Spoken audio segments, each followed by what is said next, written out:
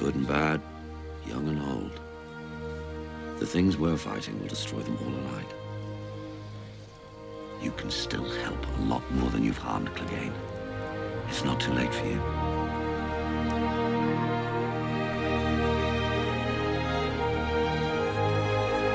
"12 seconds later."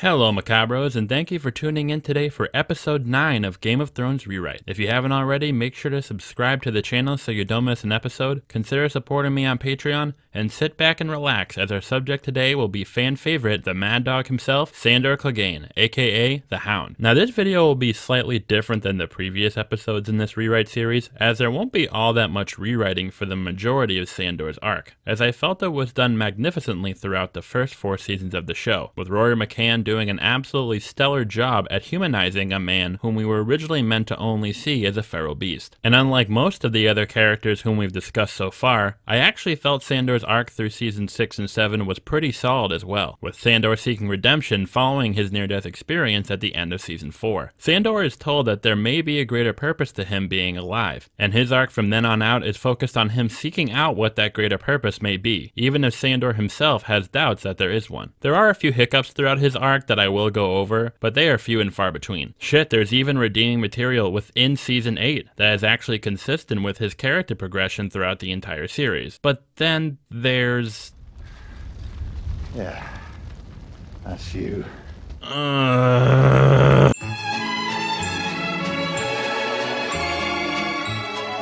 While regarding the subjects of our previous episodes, you could technically find reasons and justifications as to why the arcs of each character took a tumble. In some cases, it was due to changes made far earlier in the series that resulted in a character's arc trajectory losing its direction. In others, it was inserting insanely contrived character decisions in order to attain a desired outcome. Now, Sandor's arc does not fall into category 1 because, as I mentioned, his arc all the way up to the final season, and even throughout a portion of the final season, was solid. Now, it is possible that Sandor would fall into category 2 along with the likes of Jaime and Dany, with his decision to travel to King's Landing to face off against his elder brother being the contrived choice that leads the Clegane Bowl, the writer's desired outcome. The reason I believe that the assassination of Sandor Clegane by the limp dick shitheels David Benioff and D.B. Weiss does not fall into this category is that in the case of say Dany and Jaime, I at least sort of understand what they were trying to do. In Dany's case, her burning King's Landing is something that could potentially happen in the book, but as we discussed in her episode, the writers were unable to convey the growing instability within Dany that I feel is evident in the source material, which in turn, despite their incredibly forced and rushed portrayal of her downward mental spiral, makes her massacre in the show feel completely unearned and contradictory to the established character they penned. And it certainly didn't help that they also admitted a character who it is entirely possible and semi-probable will play a large role in sending Dany over the edge, but we'll discuss him in Varys' video. In Jaime's case, the theme of Cersei being his perpetual Achilles heel is evident in both the book and in the show.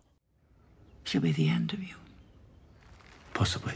So Jaime eventually falling victim to this one weakness, or at least returning to Cersei for some reason resulting in his death, could be something that could potentially happen in the books, seeing as Jaime's story is far from finished in the novels, and we don't know what circumstances will arise in his future. But Jaime returning to Cersei in the show makes absolutely no goddamn sense, and is contrived as balls. Now in our rewrite episode for Jaime, we gave a reasonable justification for Jaime returning to and dying by Cersei's side, but no such motivation exists in the show. Again, this character flip is egregious, but I guess without condoning, I kind of see what the writers were trying to do, as is the case with Dany's situation as well. But as for Sandor, I don't even get what they were attempting to do. I understand they bowed to the pressure of Clegane Bowl hype, but even for the most hypest hypers of hype, such as myself, had we known the writers were only able to facilitate the brothers Clegane duking it out by making several nonsensical writing decisions and completely tarnishing an incredible character arc they had stuck to all the way up until halfway through the final season of the entire fucking show, yeah, I for one would have been chill with it laying on the cutting room floor. But alas, they just needed to fuck a colossal amount of shit up up in order to make a small, non-pertinent event like Clegane Bowl happen just to appease dipshit trolling fanboys like me, I suppose in an effort to win some clout by delivering a steaming pile of fan service on a rusty tetanus-infested platter, and yet in regard to the finale of Sandor's arc, the only thing it left us fans asking was,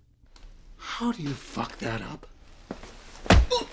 How do you fuck that up? But we'll dive into that later on. Let's recap, shall we? Sandor Clegane, aka the Hound, begins our story as the personal bodyguard of then Prince Joffrey Baratheon. Jaded with the concept of knighthood, Sandor has refused any offer to be knighted and instead works as a quasi-mercenary, if you will. Sandor remains at Joffrey's side throughout the first season, taking on the role of protector and watchman of Sansa Stark, whom is to be betrothed to Joffrey. Even after Ned Stark's execution, Sandor remains to be sympathetic and protective of Sansa. Season 2 sees Sandor still under the command of now King Joffrey Baratheon, as well as continuing his protection of Sansa Stark, notably saving her from a gang of would-be rapists during the riot of King's Landing. Sandor later dukes it out with the forces of Stannis Baratheon at the Battle of Blackwater, but upon seeing several Baratheon soldiers set ablaze, triggering his past trauma of when his older brother Gregor burned him, which resulted in his prominent facial scarring, Sandor flees his post. Sandor offers to bring Sansa with him away from King's Landing, but she refuses. Sandor then flees the city. We catch up with Sandor in Season 3, when he is kidnapped by the Brotherhood without banners and forced to face off against Beric Dondarrion in a trial by combat, which he is victorious in, much to the displeasure of Arya Stark, who has been traveling with the Brotherhood. Sandor is set free by the Brotherhood, but sticks around long enough to kidnap Arya Stark after she abandons them. Sandor then takes Arya as his quasi-prisoner and plans to ransom her to her brother Robb and mother Catelyn at the Twins, but unfortunately Sandor's payday is soured by perhaps the most epic party fail in history. Season 4 sees Sandor and Arya continuing their travels, on their way to the Eyrie where Sandor plans to ransom Arya to her aunt Lysa. But unfortunately, his payday is spoiled once again due to a tragically unregulated skydiving accident. On their way back from the Eyrie, Sandor and Arya happen upon Brienne of Tarth and Podrick Payne. Brienne offers to protect Arya, but upon seeing that she is brandishing Lannister steel, Sandor assumes she is working for the Lannisters, which is technically true, but it's the gimpy one, so it's chill, and engages with her in combat. Sandor gets his ass whooped and is left hanging by a thread. Despite his pleas for Arya to put him out of his misery, Arya refuses and leaves the horribly injured Sandor to die a slow and painful death. And we're gonna stop right there, of course, seeing as we've come to the end of Season 4, and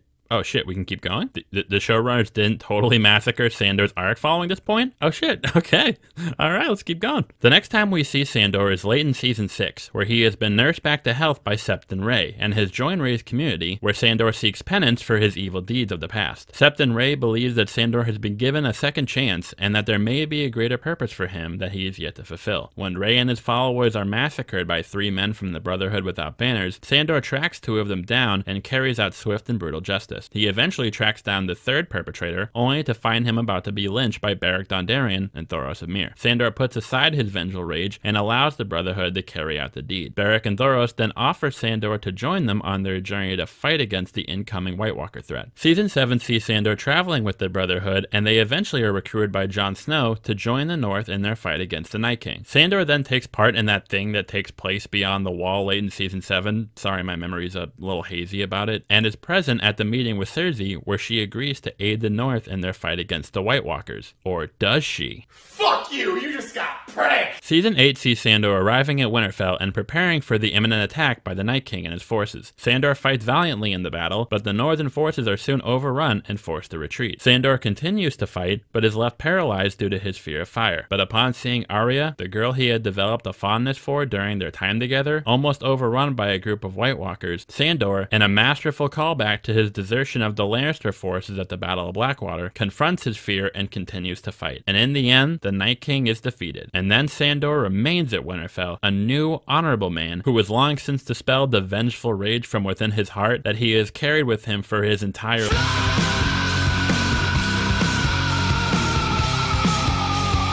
two episodes. That is how long it took to destroy the arc, the simple, picture-perfect arc of Sandor Clegane that they had built up over the course of 8 fucking years. But we'll get into that later on after my Xanax is kicked in. Let's head back and talk about Sandor's character trajectory. Sandor's arc is one that is a staple in character writing, but that doesn't mean it is any less effective. We establish a character whom we are initially meant to see as grotesque and vile, and yet we slowly begin to see that they are more than meets the eye, and that there may be a spark of heroic potential within them. Oh, sorry, I've been using the wrong clips. Sorry, guys. In Sandor's case, this spark is demonstrated through his protective nature over those weaker than him, particularly the daughters of Lord Ned Stark, Sansa in seasons 1 and 2, and Arya in seasons 3 and 4. Though he tries to convince those around him, and probably mostly himself, that his guardianship over the likes of Sansa and Arya is driven solely by selfish motives, he is unable to conceal the compassion within him, as displayed when he faces off against Brienne of Tarth. Though Sandor probably would have just chalked up his defense of Arya as protecting his payday investment, it is palpable that he has grown to care for her and would protect her from harm no matter what. We as an audience are able to see that somewhere in Sandor there is a good man. Sansa and Arya both completely changed their opinions of him after being with him for a period of time. But sadly, no matter how much good he does, the one person who will never be convinced that Sandor Clegane is a good man is Sandor Clegane. Sandor recollects every horrible deed that he has done in his past, and hell, he knows that he may have even enjoyed a great deal of it. But we as an audience can clearly see he feels remorse for his actions, and that remorse does not manifest itself by Sandor becoming a different person and making up for his past crimes by helping others in need, though that part of him seems to rear its head even without him trying, but rather by him drowning in his own self-hatred, which helps no one, least of all himself. And this is what Septon Ray tries to get across to him after saving him from death. Sandor wallowing in his own self-pity helps no one and prevents him from leaving his old life behind so that he can go on to do good things. Septon Ray knows that as long as Sandor is unable to forgive himself, he is only a burden to the world. And seasons 6 and 7, we start to see Sandor slowly put aside his self-hatred and use the second chance he has been given to repent for the horrible deeds he committed in the past, and to fight for something he truly believes in for the first time in his life. Beric later muses that perhaps the reason Sandor is alive is that there is a greater purpose for him, something that Sandor says he doesn't buy, but perhaps there is a small part of him that believes, or simply wants to believe, that Beric's words are true, and there is something else out there for him. And this belief of Sandor is what leads him to help the Northerners in their fight against the White Walker threat. And while we will discuss our ultimate plan for Sandor later in this episode, I just need to take a moment to point out that, as horribly depressing as this is, that the reason Sandor's arc failed was not because the writers failed to give him a proper conclusion to his arc. They most certainly did. During the Battle of Winterfell, Sandor overcoming his fear of fire due to his instinct to protect Arya is the absolutely pitch-perfect ending of his arc. Sandor chose the path of the good man and acted as the guardian of Arya Stark, which in turn led to Arya being at Winterfell during the Night King's assault, and thus she was able to kill him, saving all of Westeros from a grisly fate. And that could have been the purpose that Sandor was meant to fulfill, to protect Arya so that she could make it to Winterfell to defeat the Night King. Sandor could have died right after saving Arya, or lived on after the battle as a changed man. It would have been perfect either way. You guys did it. It was done. It was over. Why did you have to tack on this ending for him that completely disregards and is wholly antithetical to the arc that you spent so much time building for him? You literally could just go back and edit out all of Sandor and Arya's scenes in King's Landing, and then throw in a quick scene after the Battle of Winterfell of Arya mourning the dead Sandor, or having Sandor saying goodbye to Arya and leaving Winterfell in search of a new life. You edited out a fucking coffee cup, you twats. Why can't you edit this shit out? But alas, Sandor and Arya both decide to travel to King's Landing to kill Gregor and Cersei respectively, which doesn't make any sense since Dany's about to roll up and burn them to a crisp anyway, and why would Sandor still be so hellbent on revenge at this point that he is willing to undertake a potential suicide mission to murder his brother, who is basically pretty much just a walking zombie at this point in the story? And the answer to this question is something we've already discussed. The writers really wanted Clegane Bowl. Now, Clegane Bowl hype for the show has had a notable presence on the internet since 2013. So says the website that reigns as king of factual reporting, KnowYourMeme.com. And why wouldn't it be? Who wouldn't want to see Sandor finally attain his revenge on his sick fuck of a brother? And Clegane Bowl hype wasn't restricted to just the show. As we discussed in Arya's episode, it is entirely possible and semi-probable that Clegane Bowl is going to, at some point, occur in the book series. But here's the problem. In Arya's video, we discussed one of the more likely theories as to how Clegane Bowl will occur. With Sandor having been saved by the elder brother and now a follower of the Faith of the Seven, that is, if the Gravedigger theory is in fact true, which my scientific analysis based on absolutely nothing indicates that there is a 99.92% chance that it is, traveling to King's Landing to face off against Robert Strong, aka zombified Gregor Clegane, at Cersei's trial by combat following her Walk of Atonement at the end of A Dance with Dragons. So take note what is different between this scenario and the Clegane Bowl we get in the show. In the speculative book scenario,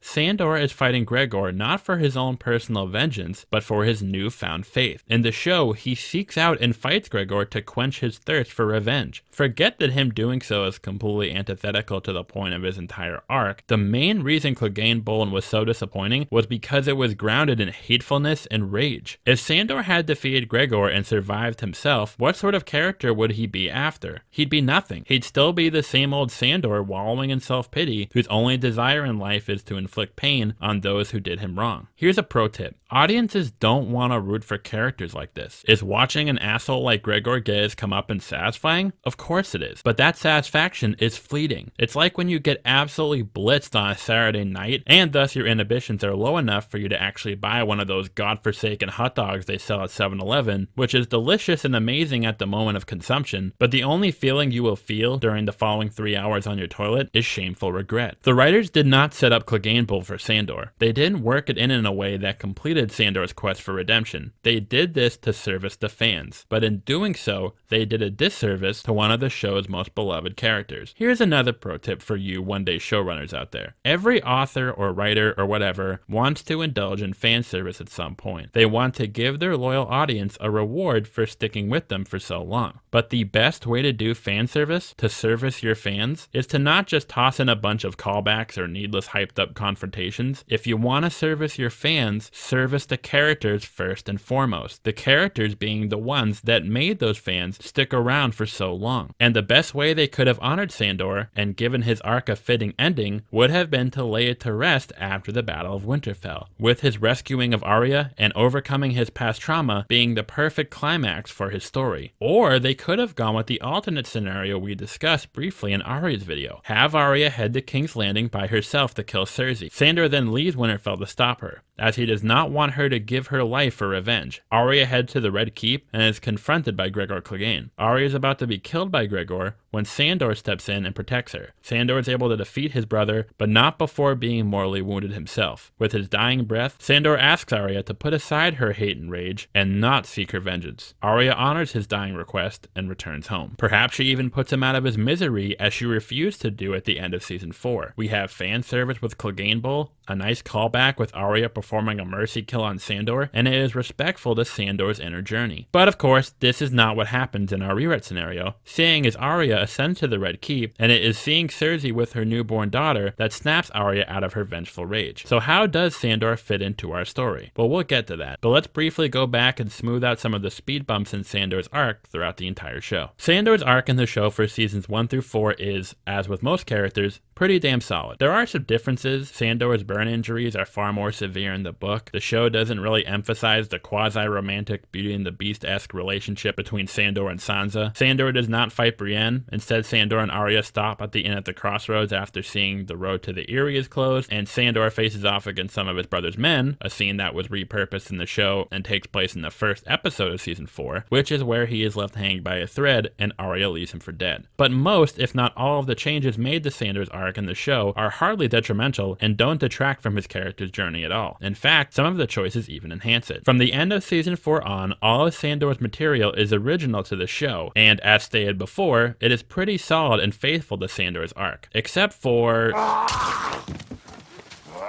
Here's another pro tip. Maybe don't kick off your character's redemption arc where he repents for the misdeeds he committed against those who never did him any harm by having him mercilessly execute 2 innocent dudes right out of the gate. Like, who the fuck even are these guys? Why did they have to showcase Sandor fucking their shit up? Why not just have Sandor come across the same scene but only kill the 2 members of the Brotherhood and spare the 2 other guys? Or just write these 2 guys out completely and have him just come across the 2 Brotherhood bastards. Or just cut this scene out entirely and have Sandor come across Beric and Thoros hanging all 3 of the killers instead of just Lem. A small hiccup with a small fix. Sandor's arc throughout Season 7 is fine. The small arc with him returning to the home of the farmer and his daughter, whom Sandor robbed back in Season 4, and burying their bodies is great. I can't really recall what Sandor gets up to towards the end of Season 7, so I'm gonna skip that. His shit-talking Gregor in the Dragon Pit is dumb and completely out of character for him at this point in the series, so we're gonna cut that. First half of Season 8 is perfect, with Sandor's arc culminating with him getting over his fear of fire and fighting to save Arya, and then after this point is when I slip into the 7th circle of hell. Let's get into it. So in the show, Sandor and Arya leave Winterfell together to kill their respective nemesises.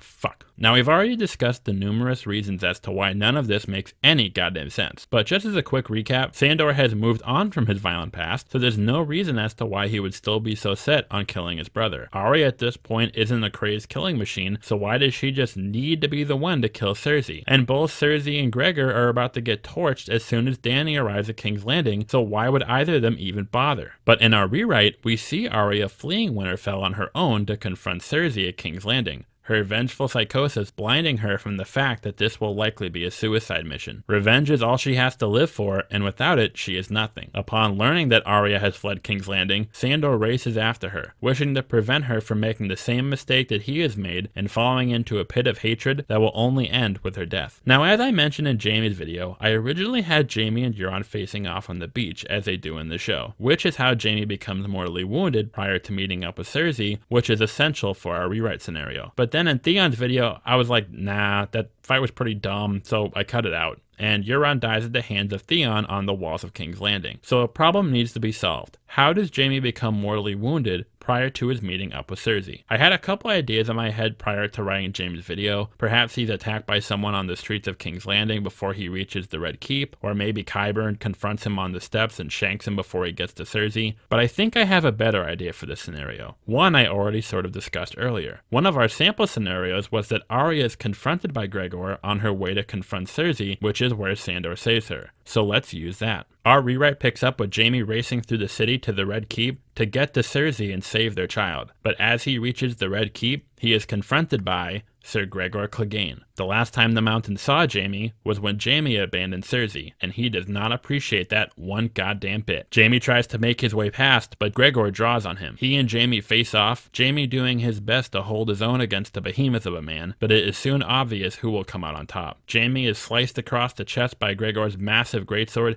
causing him to bleed profusely. Jaime hits the ground as Gregor raises his sword for the killing blow, and as he brings his sword down, we hear the clang of swords as Jaime looks up to find Sandor, his sword locked with his brother's. Sandor deflects Gregor's blow as he tells Jaime to go. Sandor distracts Gregor as Jaime, hugging his wound, dashes up the steps to the Red Keep. Meanwhile, Sandor and Gregor face off outside the Red Keep. Gregor is ferocious, his mindless rage evident with every swing. And though Sandor hates his brother to no end, there is only one thing on his mind. As Sandor fights off his brother, he calls out for Arya, wanting to know she is safe. The brothers continue their battle out in front of the Red Keep, Sandor begging with him, pleading with him to stop, hoping there is a sliver of human left within him. Sandor knows he cannot hold his brother off much longer, frantically looking around and calling for Arya, but to no avail. And just at that moment, as Gregor and Sandor part for just a moment, just as Gregor is about to strike again, a burst of flames comes raining down. A stray blaze of Drogon's fire breath during Dany's assault on King's Landing. And though the blaze misses Sandor, Gregor catches fire, and soon enough he is engulfed in flames. He falls to the ground in pain and agony. Sandor slowly approaches his brother, watching him burn, just as Gregor had done to him when they were children. And to make it even worse, Sandor sees that Gregor isn't dying anytime soon, his massive size and reanimation by Qyburn giving him near invincibility. Sandor must watch as his brother burns and suffers before his eyes. And for a split second, we see joy in Sandor's eyes, a small smile forming on his face, finally seeing his brother burn for all the torment and trauma he has caused him. The vengeful part of Sandor rearing its head for just a moment. But then, Sandor's expression falls, watching Gregor burn without glee or pleasure, but pity. Watching a man burn, no matter who it is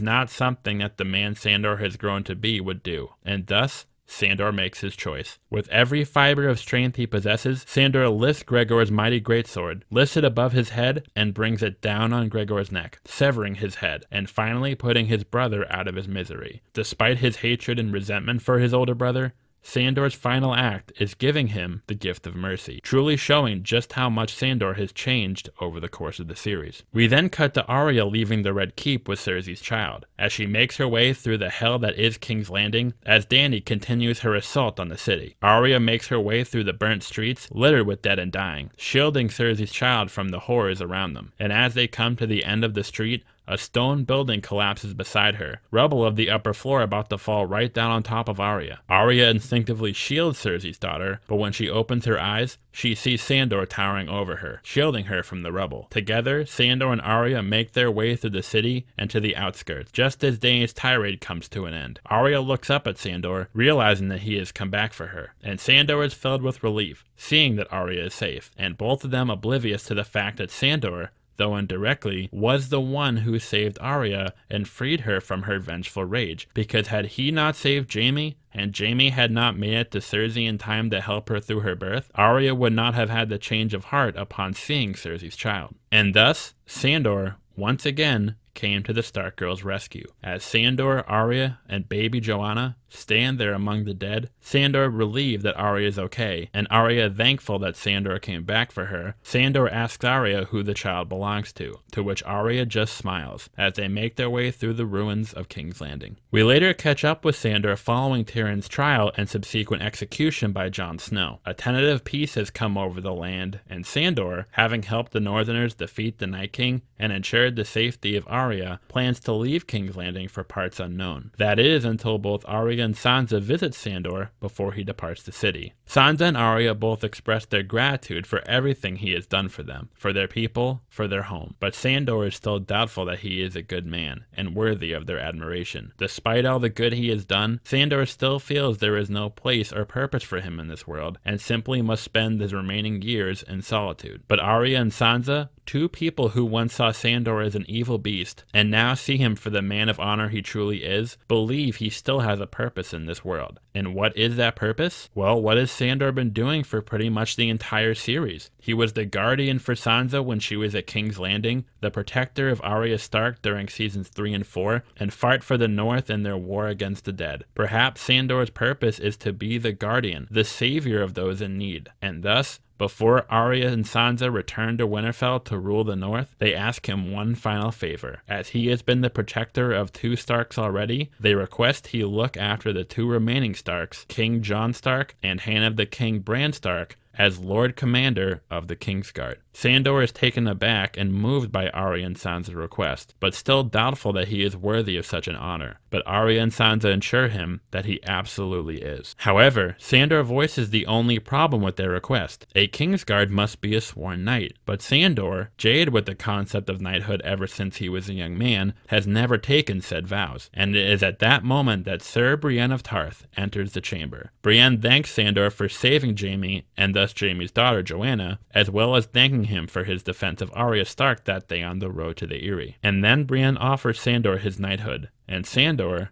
though still hesitant, accepts, as he takes a knee and is knighted by Brienne. Sandor stands and makes Brienne promise him that she will keep the Stark girls safe at Winterfell, to which he of course accepts. The last we see of Sandor is him donning the white cloak of the Kingsguard and taking his place beside King Jon and Hand of the King Bran. Sandor Clegane, once thought to be nothing more than a brutal thug, now standing resplendent in his white cloak. And though he still holds reluctance that there is a chance at redemption for the concept of knighthood, as Lord Commander of the Kingsguard, he plans to see to it that the title of a knight will once again return to its former glory and respect. In the end, Sandor Clegane finally found his purpose. And thank you all for joining me today for this episode of Game of Thrones Rewrite, everybody. A bit shorter than my previous installments, I know, seeing as we already went over a good amount of Sandor's arc in Arya's video, but hopefully you found it to be faithful and respectful to the quality of the character. Make sure to subscribe so you don't miss an episode, consider supporting me on Patreon, and brace yourselves for our next episode, the one you've all been waiting for. Well, the time has come.